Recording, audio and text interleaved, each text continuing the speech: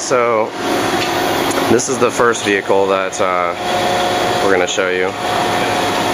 So basically we ran stainless steel pipe in a track compression, and we were using 3/16 there, but quarter is sufficient. Ran it into our filters, running through a SureFlow. This is a booster pump which draws it out of the water tank right there, and basically running at 12 volt. Then this is a 12 volt vehicle misting system, and we've got 6 nozzles and a 40, I believe this water tank right there is, I believe that's 50 gallon. We have several in stock, but I can also order them to the size that you need. This vehicle also has something unique. This vehicle has dual batteries that we ran right down in there. Can't really see them. The dual Duralast, and we also have a battery ice oscillator to isolate them, and a pressure accumulator tank.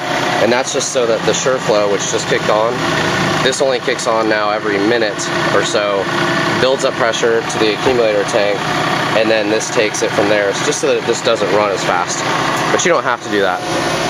So here's another vehicle. Hey, do me a favor, pop the hood. This truck, also one of the important things, is where you locate the nozzles, so that people don't think you're on fire. You laugh, but we used to have these flushed right into the box where the nozzle was here, and people would constantly pull this over and think that the vehicle was on fire. And as soon as I changed added the little piece of tubing, that got rid of that.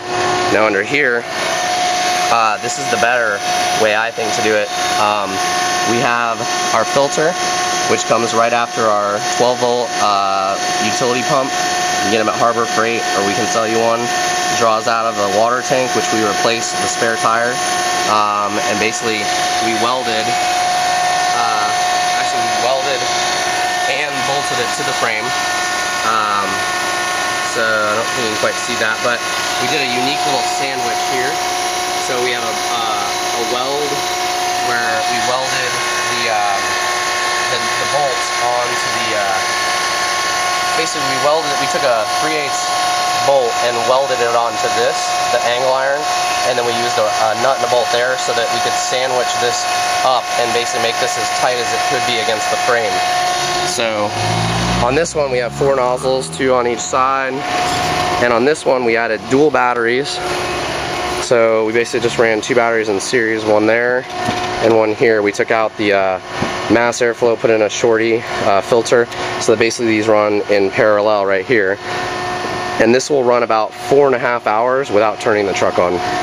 The van, of course, since it's on a battery isolator, it runs for 8 to 10 hours, and it won't kill the battery. It's impossible. So my truck did pretty much the same way as the other one. We flushed them into the box here. Haven't really had too many, think we're on fire kind of thing.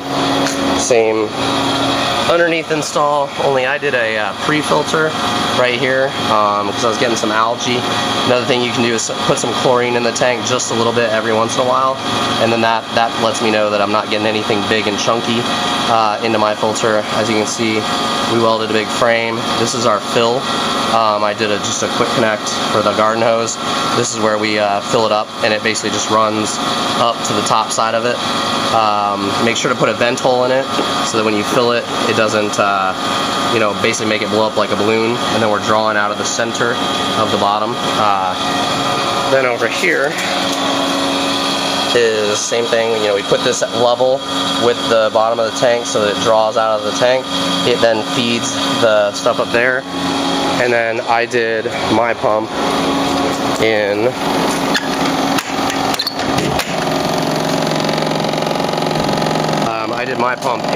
my box. So, and I also put a dual battery, a secondary battery back here. So, this is fitting there. We used a bulkhead fitting here, which is a part we sell on our website.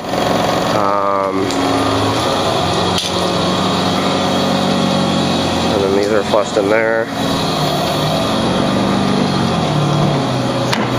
Ran it to a little switch right here. It turns it on, turns it off.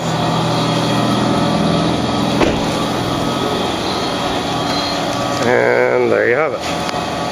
And I got one more I can show you. This one, but I'm not sure if this truck's unlocked.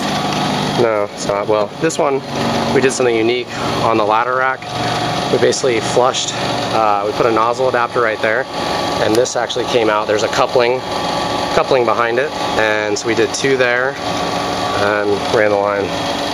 Need to add a clamp, but I'll help my people later. Here we go. This one probably will. No, actually, yeah. There you go.